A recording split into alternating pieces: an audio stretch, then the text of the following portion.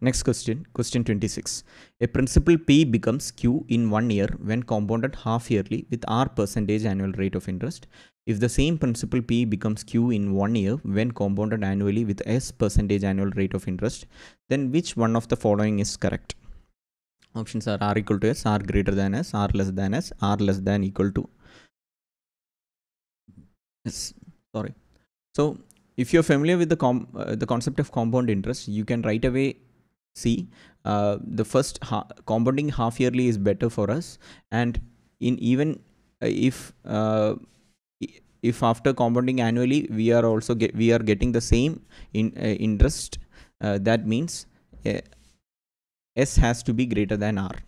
So if you're familiar with the concept, you can right away say S is greater than R, and the solution to question 26 is C. So I'll just explain with an example. Say we have 100 rupees, and our what happens when we compound half yearly? Say annual rate of interest is say 20%. Okay, so 20% means half yearly we will have 10%. So 10% of 100, because 10% of 100 is 10 rupees.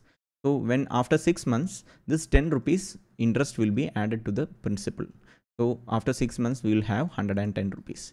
Now, when 1 year gets completed, we will add 10% of this to our interest. So 10% of this is 11. So 110 plus 11, which is 121 rupees. So at the end of 1 year, we will have 121 rupees. So let's say instead of doing this, we just compound annually with 20% interest. So we have 100 rupees.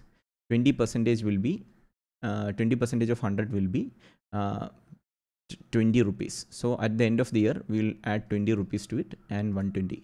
So if you compound half yearly, we will get 121, and if you just compound annually, we will get 120 rupees. So as you can see, if you compound half yearly, we are getting better interest, and that is why I said for these to match, if in the question it is said we have different annual interest rate, and for the annual case and half yearly case. So if this has to match this interest rate, the interest rate in this case has to be higher. Otherwise this won't match. Otherwise this will be always higher. So for these values to match, this interest rate has to be higher.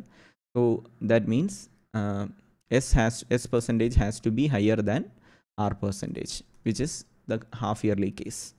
So I hope you understood what it means to compound half yearly with an R percentage interest rate, and what it means to compound annually with a percentage interest rate. These two are the different case I explained. So even if you have still doubt regarding this concept, do comment. I will try to address it. So anyway, solution to question 26 is C, R is less than S.